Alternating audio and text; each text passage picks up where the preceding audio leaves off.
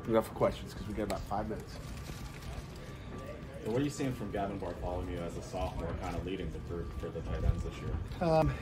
You know, Gavin won the Cornhole Championship last night, so I saw, kick the heck out of Matt Altsman and Nick Patty, him and Dylan Bennett. So he had a heck of a cornhole game last night in front of the team in the team room. But on the field, he's done a great job. I mean, he's a football player. He's playing a lot of different positions. He's playing out wide. He can play the tight end on the line of scrimmage. He's a move guy. He does a little bit of everything. So he's gotten better. He's better than he was in the spring. He's improved his run blocking a lot. And he's leading that tight end room right now. Do you see him as more of a pass-first tight end, though, or more of an even mix? Even mix, I hope. I mean, if you have a tight end that's a pass first, you got a little bit of an issue. You better be interested in the run. Pat, how do you feel about the options behind him, some of the depth you have there? Yeah, great question. I mean, going into it, you didn't know what you were really going to have, but Kai Wright didn't play in the spring. Kai Wright's had a heck of a camp so far. I'm excited. I know Coach Signetti is as well because he didn't know. I kind of knew what we had, but you can tell, hey, I think he's pretty good, but you just don't know as a coach, or you have faith that he's good, but you just don't know. But now he knows that Kai's going to help us a lot. And then Carter Johnson, as we've talked here, I think the last few days of camp. I mean, Carter Johnson's been a football player since he got here, so you got 3 viable ones there. Dylan Deviney is still working on just getting 100% healthy from his previous issue, and we'll get him back. But he's a big son of a gun that I'll let him get with you guys once he steps on the field. Pat, all your starting offensive linemen are 23 years old or older. How important is that to have adults on your offensive line rather than just kids?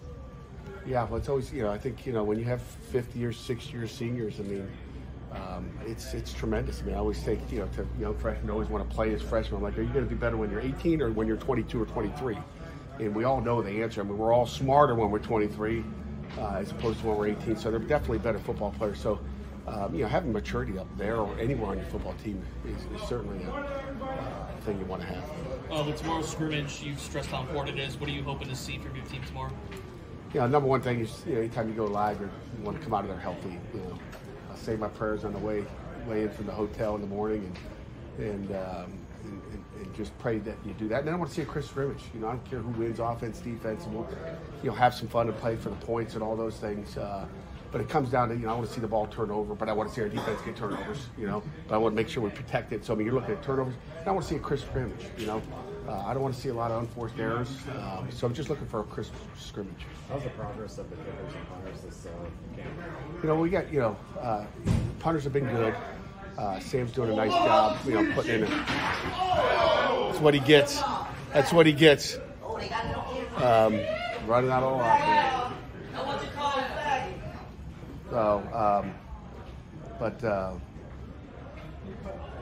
Kickers and punters. Been a long camp. And then it's been short so far. It's just the beginning. But when you look at, still thinking about those idiots over there. But really, when you look at Ben Sauls and Sam Gardner having a battle, I mean, they're both kicking really well. And I'll tell you another thing. Caleb Junko is kicking really good. He got a coach in the offseason. He's played soccer in high school. I mean, I would bet, I'll put my money on this, that we have the 3 best kickers in the country. I really feel that way. Caleb Junko's, he'll hit it from 55. He was inaccurate in the spring, and now I think he's 100%, and he's had few kicks. So he's playing well. Sam's playing. I mean, they're all doing well. So it's going to be a battle, and continue to measure that. I think I noticed the last couple of days Brandon Hill not practicing in pads. Do you have any updates on his status or what he's dealing with? Nope. Nick Patty told us. Now you're supposed to ask that question out here. Nick Patty still told us. No one needed to really know that, but now they all know that, thanks to you. Okay? Nick Patty told us that he thinks of himself as kind of a better runner maybe than Keaton in that battle. So how important is a day like Saturday where you can go live and maybe show that off a little Yeah, well, quarterbacks won't be hit, so he really won't be able to show that, in a live scrimmage. I mean, they're live every day as far as running with the ball. They can run with it anytime they want. So really, we'll stay off the red jersey, so you really won't be able to find that out. A lot of attention on the D-line goes to Hava and Kalijah. What about John and Dayon, what they're able to do to kind of free up and let those two kind of run wild?